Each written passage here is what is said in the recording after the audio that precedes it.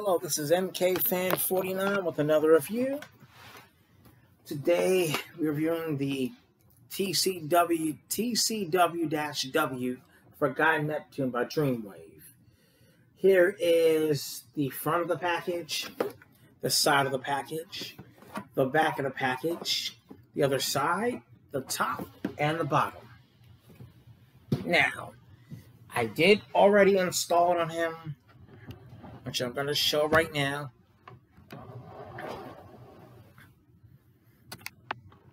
I'm not going to mess with him because the minute you touch this thing,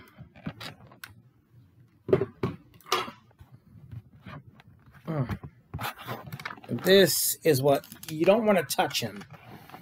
I actually got him standing without any help, which is very difficult for balancing.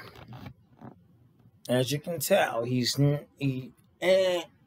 one push, he goes kaboom.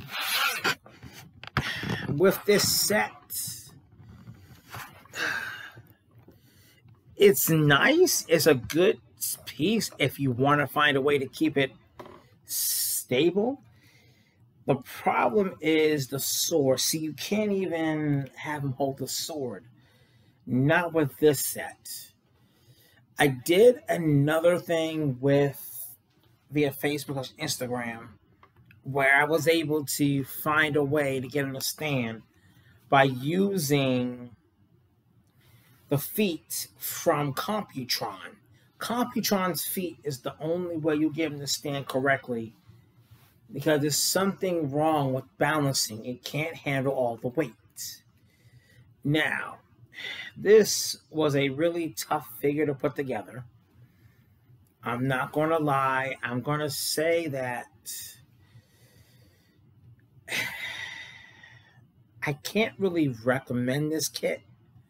What I will say is buy at your own risk. And if you decide to get this kit, be careful. There is still some issues that they did not fix. And I wish that they did fix the problems that was wrong with this. Hasbro really messed up with this. Same for Takara. I hope that DNA Designs can come out with brand new legs to fix both God Neptune and for God Neptune and King Poseidon. We need new legs, not the gap fillers, not for all of this. We need to get this completed correctly. It's a shame. I like this, but because of the fact, if you do not put it correctly, this goes kaboom. The feet joints, same as the other one, do not stay on. You are not gonna be able to get that foot joint on that Kraken. It will not work. I couldn't do it this time. Now with the previous version, I managed to get it on, but no. So if you would like to get it, most of these are sold out now for TF Source. You may have to call them, and they might be able to see if they have any additional kits available. But like I say,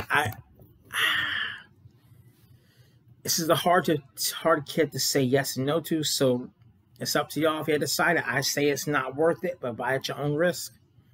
So please like the video. Please comment the video. Please share the video. Please click this. Please subscribe to the channel. Click the notification bell to be notified for when I upload new videos, and to be notified for any videos you may have missed. If there's a review you would like for me to review, please leave it in the comments below, and I will see what I can do. This is MKFan49 signing out.